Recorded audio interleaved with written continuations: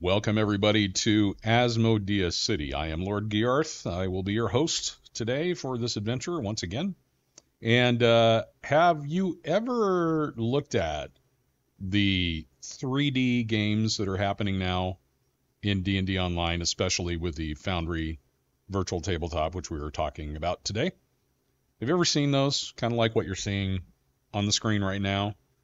What you're seeing is something that I will be showing you how to create. And the cool part is that your players don't need any special software to make any of this happen. It still plays out in the browser, just like it normally does. But what we're talking about today, and this is part one of a series that I'm doing, of the Rippers 3D Canvas module. And if you don't know who the Ripper is, you probably are not a DM. So if you're a player, feel free to stick around and watch us do this. But most DMs know who the Ripper is. He's amazing. He's a content creator, module creator. He's just incredible. So today we're going to talk about two things. Why would you want to do this? Number one. And number two, how do you install it? And that's all we're going to talk about today. I'm not going to go into content in this video, but I will be going into content in the rest of the series that we'll be doing. So let's talk about the 3D Canvas module by the Ripper right after this. Hey everybody, wanted to introduce you to something new. So I'm going to just type it in here.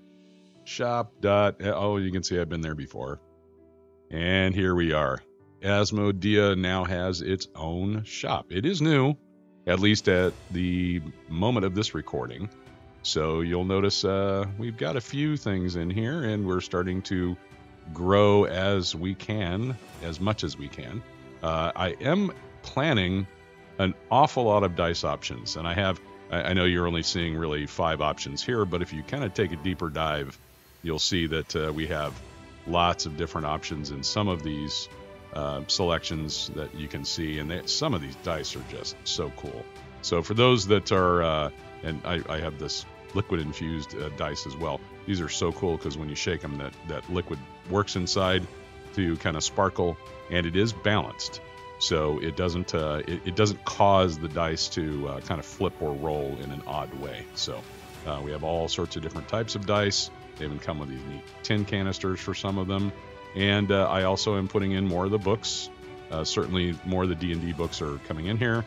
And we each actually have gift cards. So if you're looking for a gift for your gamer, feel free. You can purchase one of the gift cards. We'll even send them if you click on here, send them a personalized message to go along with your gift card. So take a look at the new Asmodeah, boy, I can't even speak, Asmodeah shop.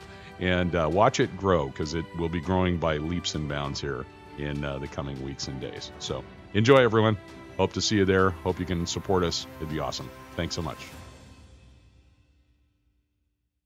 Now, welcome back, everybody. Again, I'm Lord Gearth with Asmodeah City, and welcome. Really appreciate you guys being here. If you have not already, please hit that subscribe button. And if you like this video, hit that like button for me. That really helps my channel out immensely. And also, don't forget to hit that bell button to get notified of new videos. I'm going to be releasing the videos in this series, and I've already got 4 in the can. So I'm going to release these kind of quickly. I'm not going to make you wait a week for each one of them, because I know, especially after this one, you're going to want to jump right in and go, oh gosh, how do I get this work? How do I make this work?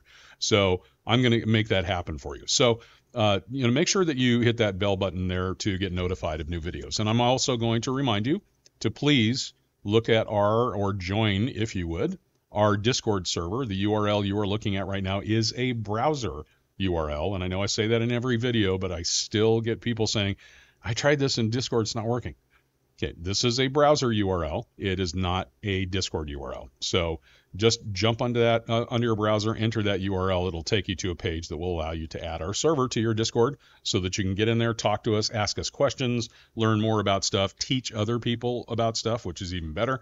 I think that's amazing. So please, if you could do that, I would really appreciate it. All right, so let's get into this. So what you're looking at right now in the background kind of looping around is the Ripper's website.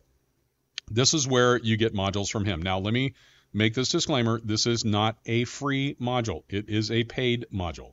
So understand that you're not going to be able to get this for free. You do need to become a patron of the Ripper to do this. It's not expensive. I'm not going to give you the price because it might change after I record this, which has happened to me now a couple of different times. So, but it's not expensive. I can tell you that.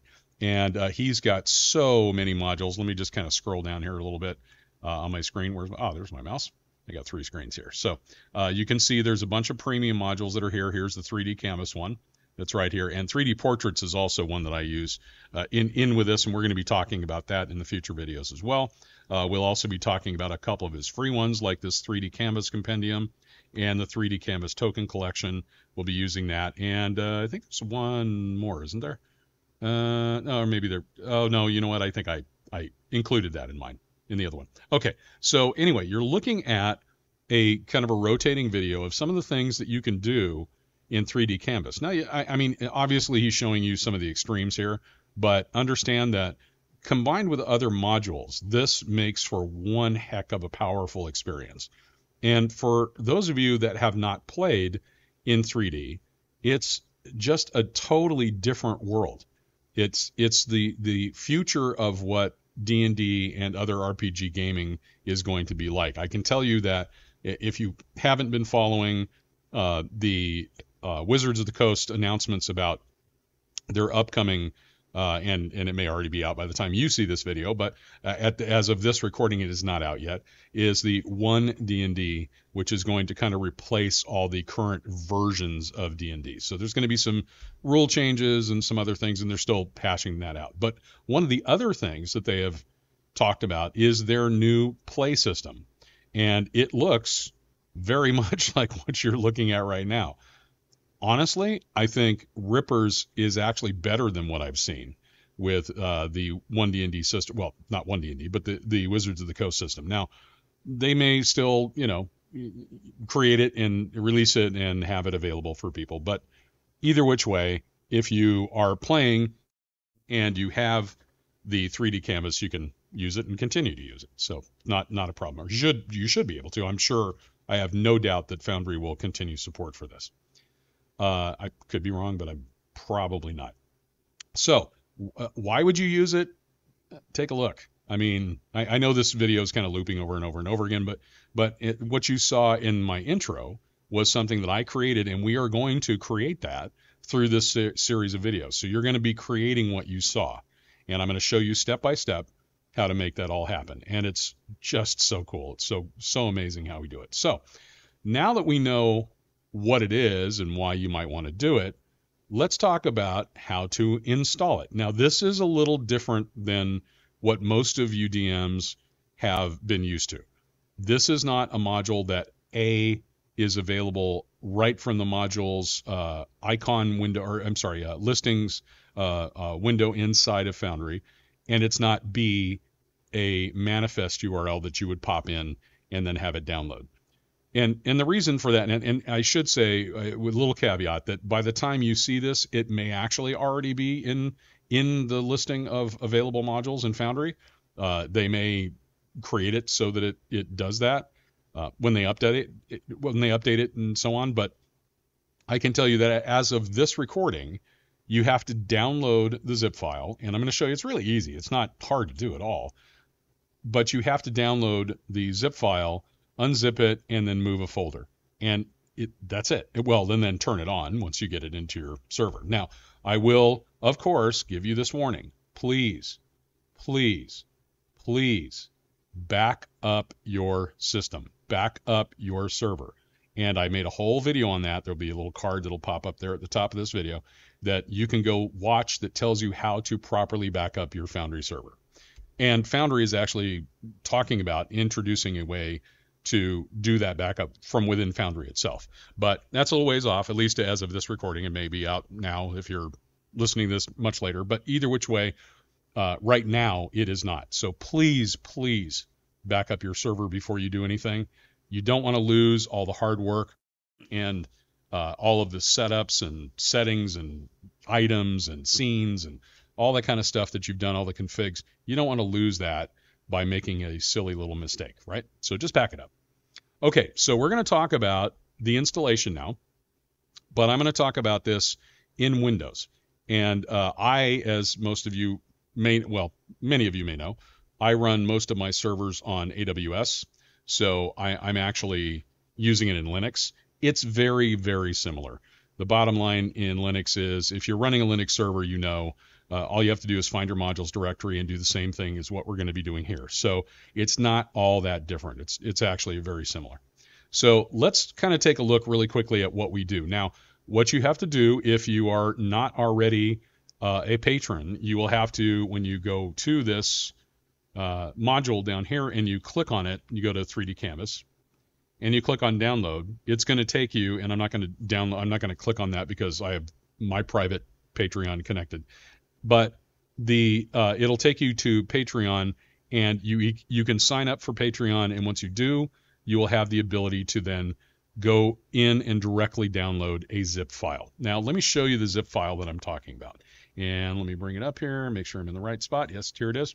All right, so, and I kind of went back a little bit. So I just recently downloaded, actually today, this version, which is of this recording is 5.2.3, but you can see I already had 5.1.3 already installed here. And actually, you know what, let me delete this just so I can show you what I did. There we go. All right, so I got rid of it. So what you do is once you've downloaded the zip file, and like I said, it's a little different. It's not a module that you install through Foundry itself. It's not a module that you have a manifest URL for. So you have to actually download the zip file and install it the way that I'm showing you here. So now that I have the zip file, I'm just going to use, and I'm using Windows 11 here. So, but you can do this with whatever Windows version you have. It should be pretty similar. So I'm just going to extract it, and I'll let this kind of go ahead and run. Now, once it extracts, it's going to extract the directory I just deleted. So it's basically a copy of the directory that I just deleted, and then you're left with just the directory right here. Okay, so now that we have the folder here, we've got a Levels 3D Preview 5.2.3, which is exactly what you want. All right, and I know it says levels, but still it's the 3D preview.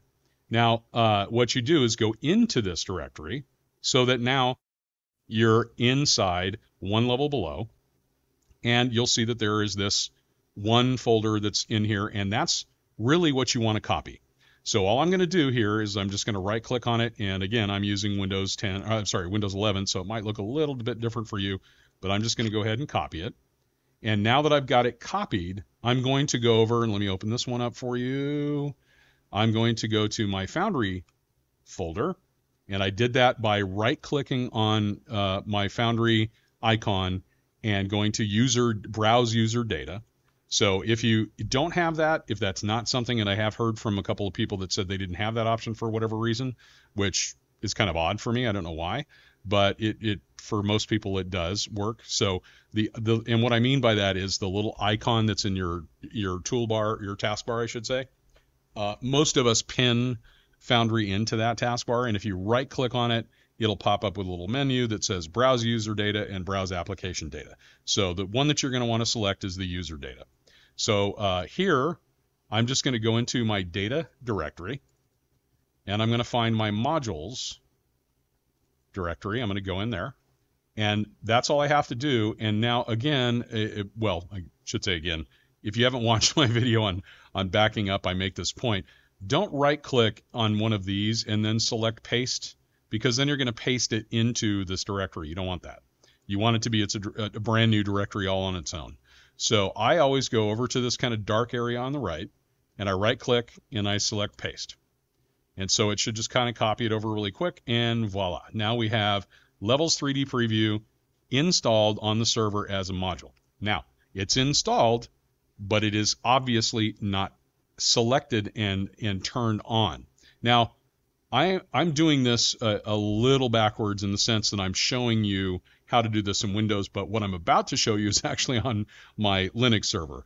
So because I'm not going to do this in Windows, I'm not going to bring up my Foundry server in Windows right now, but let me just show you what I mean. I'm going to go over to, here's my Foundry server where I'm running this version of the module already. So obviously it's installed already. But let me show you all I had to do to get this to get turned on.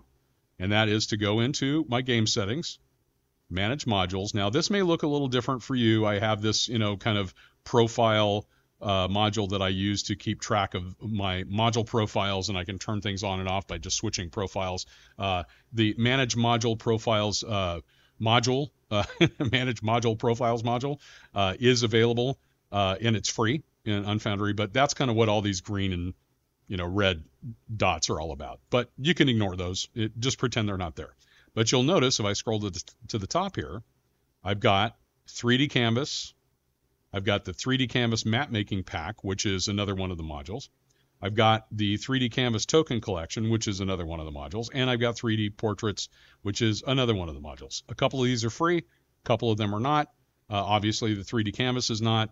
And I believe the map making pack is not either. You need to get those as a premium member from Ripper. So all you got to do is turn them on by clicking on them, scrolling down to the bottom, save your module settings, it'll reload, and boom. You now have a server that has 3D Canvas ready to go. Now, in the follow-up version, sessions here that we're going to be doing in the follow-up videos, I'm going to be showing you how to create this module, or I'm sorry, this module, this dungeon here, and I'm just calling it a dungeon because it kind of looks like one. And I'm going to show you how to make the stairs, the lights. I'm going to show you how to prefabricate these lights so you can just copy them over and over again. I'm going to show you how to do all of this. So stay tuned, guys. It's going to be a wild ride, and it's so cool. This is, I mean, even if I just kind of jump in here, and there's my buddy Gendon. Hi, Gendon. Everybody knows Gendon from all my videos, and I can kind of move him around as a 3D guy. And let me kind of pan down a little bit here so you can kind of see this, and I'll rotate around just a hair. And now I can take Gendon up the stairs, and it'll stop him from going too far, so it'll pop up with that little message, which is important. You don't want him to fall off the edge of the map.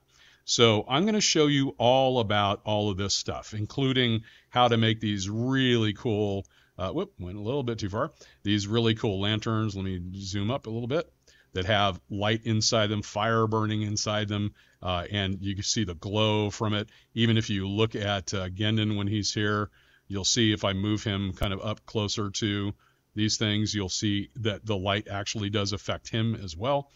So this is some really cool stuff, guys. And for not having to utilize special software as a player to do this is just amazing. So that's pretty much it. Again, I will remind you, if you have not already subscribed, please do. And please hit that like button if you like this video. I tried to keep it relatively short in this one. And also, don't forget to hit that bell to be notified, because I've got literally 3 more videos already in the can that I'm just going to edit and put up relatively quickly and get them in place. So you'll be notified as soon as those are available. Okay? Thank you so much again for being here. And as always, when you're adventuring, be careful, be safe, and be kind. Peace.